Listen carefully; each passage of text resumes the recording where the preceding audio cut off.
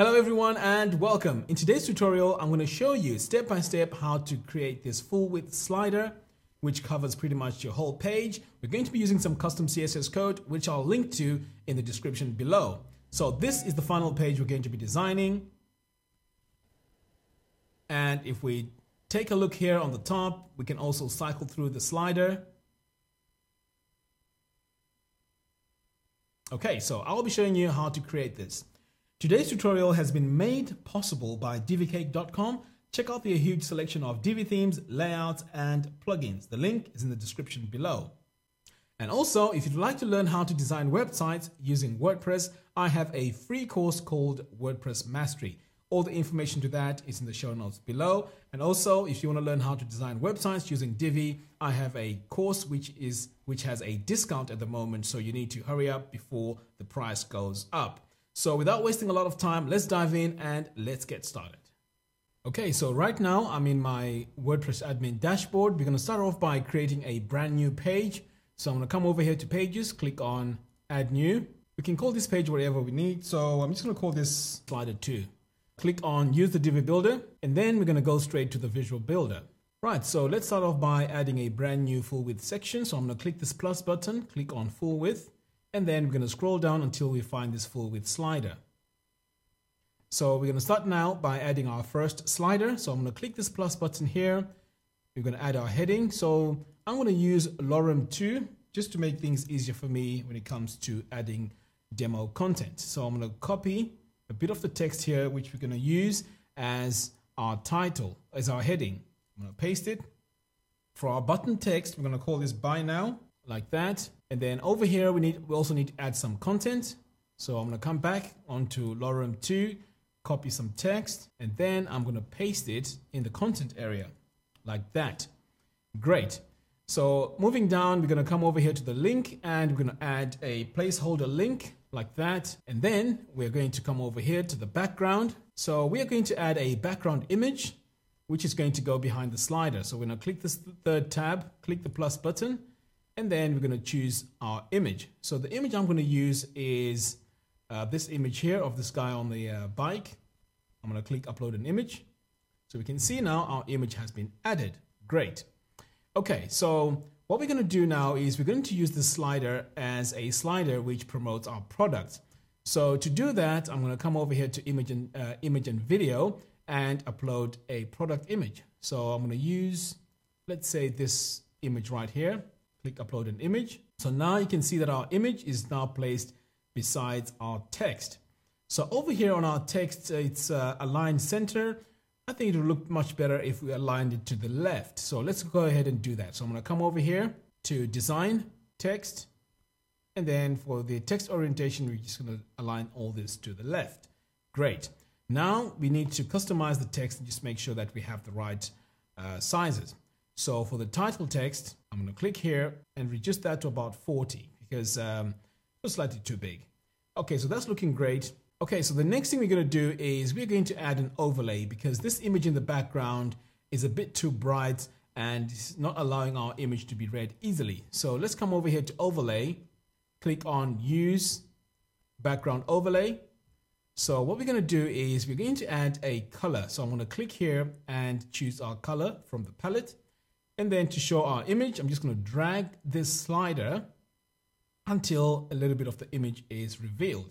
So I think that's enough. I'm just going to leave it as it is. And then I'm going to go ahead now and save. Great. So what we need to do next is to add 2 more slides. So to do that easily, I'm just going to clone this slide we've just created and make 2 more copies of it. And then I'm going to come over here into this gear icon and we're going to change our information. So we're going to start with the image and video, click upload, and then I'm going to choose a slightly different image. So I'm going to choose this one right here, click upload an image. And then I'm going to come over here to background. We're going to change our background image. So I'm just going to delete that, click this plus button. So the image we're going to use is the image of this car right here. Click upload an image. So now our car is in the background. So the overlay can stay as it is because we want to keep consistency. Great. Now let's move on to our next one. So I'm going to go back, click the gear icon, And then I'm going to change my image one more time. Delete that, click the plus button. So the image we're going to use is the image of this fighter plane. Click upload an image. So all is looking great now. It's time to change our product here. So I'm going to click on image and video, click upload, and we're going to use this image. Click upload an image. So that's looking really nice. Now let's go ahead and save. Right, so let's just cycle through these and just see if everything is there. Okay, so that's looking really nice. I'm happy with that. Now let's customize our page. So the first thing we're going to do here is just to drag our slider part to the top like that. So right now we can see our background image is being cut off. So what we can do is we can actually add some CSS code to show more of this image and center everything. So let's go ahead and do that. So I'm going to come over here to expand settings, click this settings icon, advanced, custom CSS, and then I'm going to paste this CSS code in here like that. And as soon as I've done that, you can see now that my image has become full screen. So let me just save this for now. So now it's looking much better. So you can actually go in and go back in and customize this color if you wanted to, but this gives us a better perspective of how our page looks. So I'm just going to click the slider again one more time to see what's happening in the background, and that looks great. And then I'm going to do it one more time, and that also looks really nice. Great. So if you want to use the CSS code, I'm going to include it in the description box so you can go ahead and use this technique. So this is how you'd actually apply this full width slider. So what you want to do here is perhaps maybe just add some more information to the bottom of this section just to balance the page. But this is where you can use elements from pre-made layouts. So in fact, let me show you how to do that. I'm going to publish this first so that we don't lose all our information. Okay, and then I'm also going to save it. Okay, so what we're going to do is we're going to add some content from our pre-made layouts. So I'm going to click this plus button here to load from the layout. And then we're just going to come over here and choose. Let's go ahead and choose this simple layout pack. And the part we're going to need is over here on this section. So let's go ahead and use this layout. Great. So you can see here that everything has been added below this huge section over here. So all I have to do now is to go in and delete all the sections that I don't need and leave the sections that I need.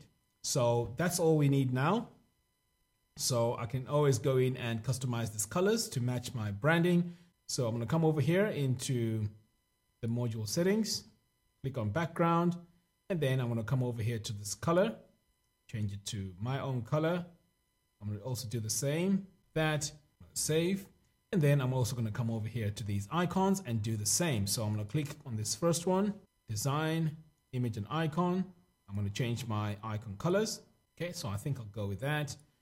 So you want to go in now and change all these colors just to make sure everything matches like that.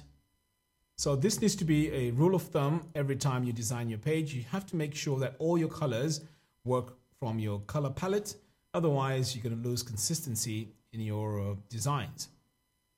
Okay, so this is the final color. So as you can see, things are looking much better now.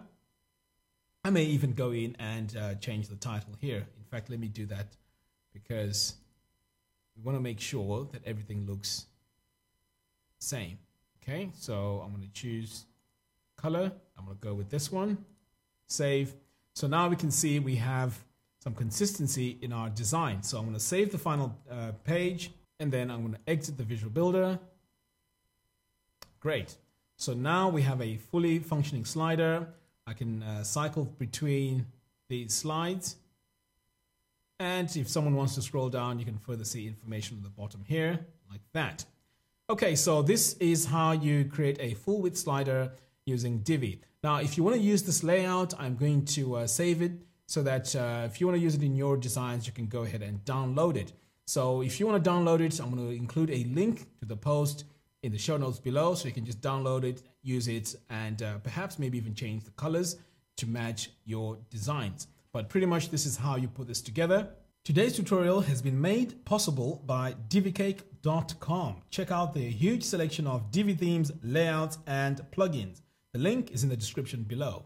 So there you have it. Thank you all for watching. If you like this video, please support me by giving it a thumbs up and also sharing it. If you want to learn more about WordPress, I have a free course called WordPress Mastery, which you can access using the link in the show notes below. And also, if you want to learn how to design websites using Divi, I also have a course which currently has a discount. So you need to hurry up because the price is going to be going up very, very soon. So thank you very much for watching and see you soon.